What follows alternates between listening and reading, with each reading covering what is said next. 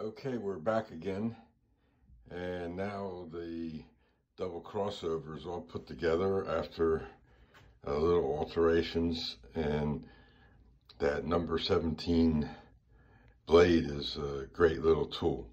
And also, this is another tool that helps putting the rails on. I just took a piece of old rail, bent it on a 45-degree angle.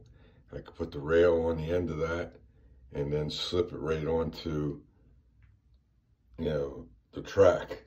So that's a good thing to have. And as you can see, it goes that way. And then you can see there I have insulators.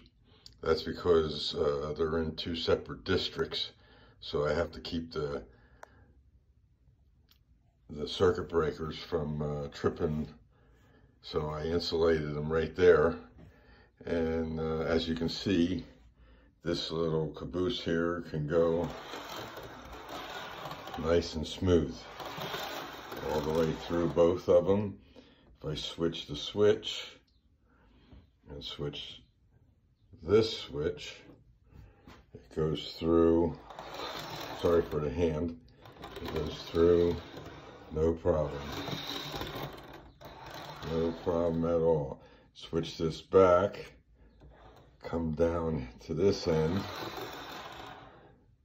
here, and then switch this way, and then the car goes through.